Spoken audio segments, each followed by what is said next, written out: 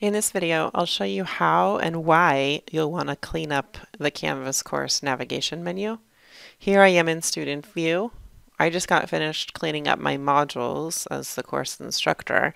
I flipped over to Student View and noticed that the course is still organized into modules, and that's what I want students to use for for viewing content and getting to activities. However, students are also seeing files and pages tools in the course navigation menu, and see what happens when we click on that. Pages shows us a long list of pages, all the pages, in fact, that are published in the course. Maybe week 15, week 16, maybe stuff that I don't want them to see yet because it's not yet in an open module. Same for files. Files gives them kind of a backdoor to all the files inside of my course, no matter where I've got them linked in my modules. So you might decide, as I would suggest, that you want to hide some of these tools from student navigation and then allow students to just find what they need in the appropriate week in the module that you've decided to include it.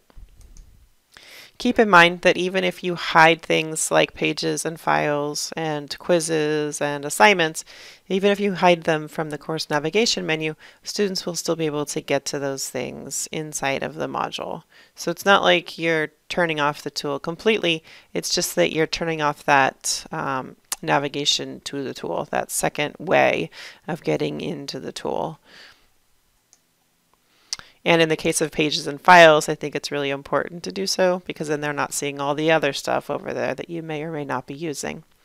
So here's how we can limit what's on the course navigation menu. Let's get out of Student View. Then we're going to go down to Settings at the bottom of that course navigation menu. And then we're going to click over to the Navigation tab. Essentially, this is a representation of what's on the menu now.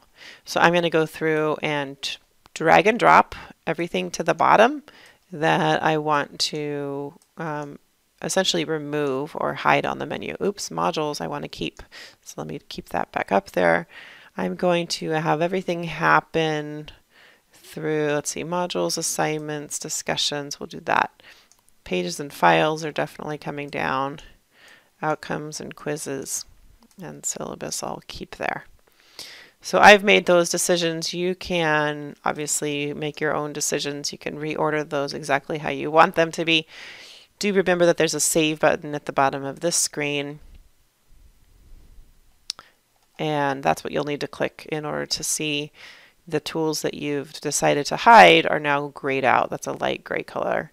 So now you can kind of do some spot checking by going back to home and hitting Student View. And sure enough, those links are hidden on the course navigation menu.